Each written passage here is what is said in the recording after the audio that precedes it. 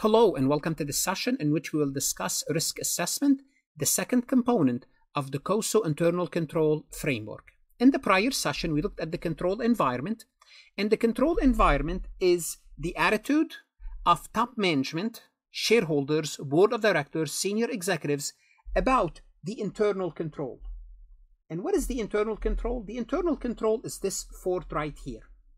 And part of that internal control is the control environment, the people on the top, their attitude about the internal control. In this session, we would look at the second component of internal control, which is risk assessment. So notice we have 5 components: 1, 2, 3, 4, and 5. We are already done with control environment, and this session will focus on risk assessment.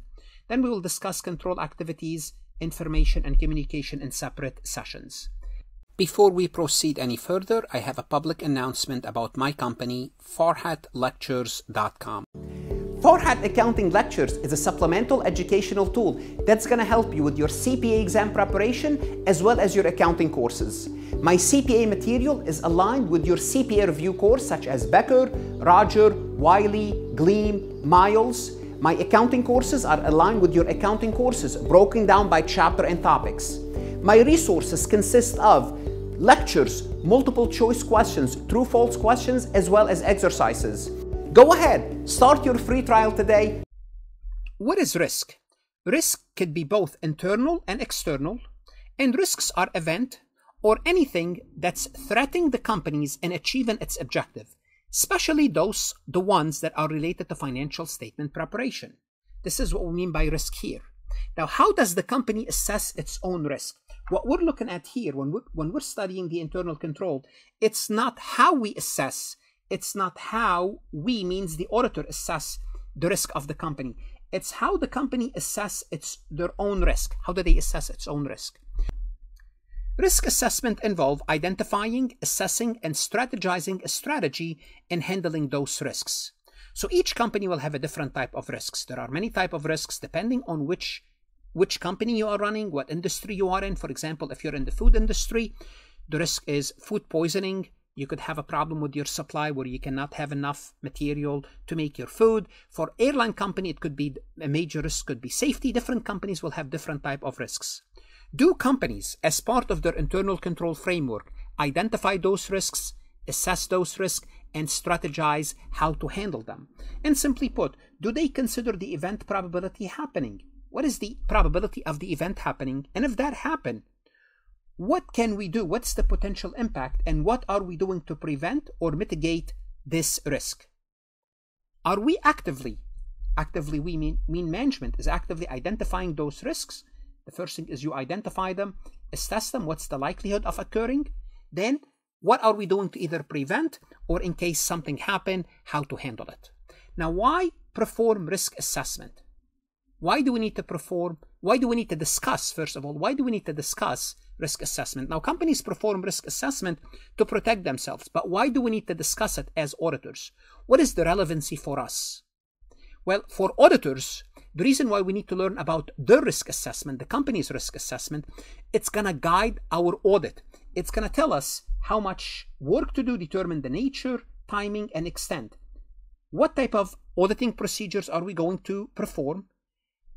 The timing, when are we going to do it, and how much of it? Why?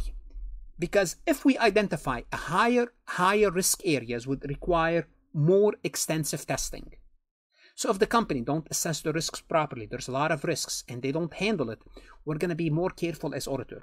If management effectively mitigate risk, auditor usually need to collect less evidence compared to when management don't address those risks properly. So simply put, if the company don't handle the risks, they are riskier. And if that's the case, we need to perform more work. Now, again, what do we do as auditors? We have to gain insight into the management risk assessment process.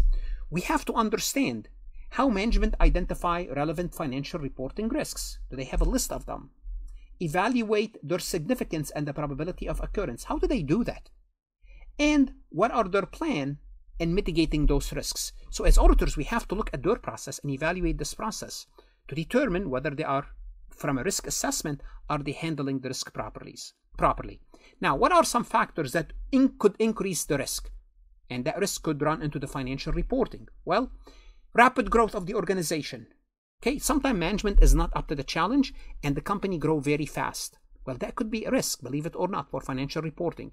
For example, a company endpoint is Kind.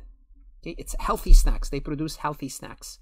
And what they did, they grow very fast when another company purchased them, invested in them. And they went from a sampling budget of $800 to a sampling budget of $800,000. What happened overnight is they were distributing those Kind, healthy snacks to everyone. Rather than budgeting $800, they were budgeting $800 million. What happened? The company experienced a rapid growth. And when that happens, the company may not be able to keep up. And as a result, we have a risk here and the risk of growing fast. It's a good risk, nevertheless, it's the risk. Versus a company like Wawa. Wawa don't grow fast. Wawa is a convenience store. Practically, Wawa, if they open anywhere, they'll have customers, they will have revenues. But Wawa don't do that. Wawa are careful in expanding. They want to make sure they don't sacrifice quality. They want to make sure that their supply chain is proper. In other words, they can supply their stores efficiently. So they are very careful on how they manage their growth. But rapid growth could be a risk factor. Another risk factor is any changes in regulatory environment or changes in technology affecting production processes or information system. A case in point, the New York Times. The New York Times, when the internet came about and, and started to become more prevalent in 97, 98, the New York Times basically ignored it. They did not care about the internet. They kept believed in the actual newspaper. Basically, they were also buying radios and physical newspaper. Well, in reality, they should have been, investing in their website. Same thing with Kodak. Kodak, they did not believe in digital camera because it's what's going to eat up their Kodak, their film, their traditional product. The same thing as Polaroid. Borders book. Well, what happened is Amazon took over. They did not really change. So any changes in technology could affect your company negatively, which in turn could affect your financial reporting. As I mentioned, changes in regulatory environment or operating environment, new accounting pronouncement, like for example, if there's changes in revenue recognition and you can't keep up with that, well, that's a risk. If the auditor is aware that you don't have enough competent people understanding the new revenue recognition, that's a risk for the auditor. Changes in key personnel. Okay, no one may not be familiar or they may not know what they are doing. If people kept leaving your company and additional and new people are coming in, what's going to happen is you're going to lose those experienced people. And the new people, they might have to learn the system. They may need to take some time, a learning curve, and that's not good. That's a risk for you as a company because they are not as familiar as with the people before them. When you implement or modify the information system, you have a new accounting information system or a new computer system, there's a risk because that system may not be producing the latest or the reports that we want. If you introduce a new line of business, product, or processes, again, that will increase the risk, which in turn might flow into the financial reporting risks. So all of these are factors that could increase the risk of financial reporting. Now, in this session, as I mentioned, we looked at the risk as a factor. In the prior session, we looked at the control environment. In the next session, we would look at control activity. So what we're doing is we are building this internal control fort, internal control risk. And now we're going to look at the control activities in the next session. Understanding internal control. From A to Z, there are 5 components: control environment, risk assessment, control activities, information and communication, and monitoring is important because as an auditor, we have to understand the internal control of the company. So you have to understand what is internal control. Therefore, we are going to do our own assessment. So this is the risk assessment that the company makes. We're going to make our own risk assessment about the internal control, and we'll do that in the next few sessions. For now, what should you do? Go to Farhat Lectures, look at additional MCQs, true-false questions that's going to help you understand this concept.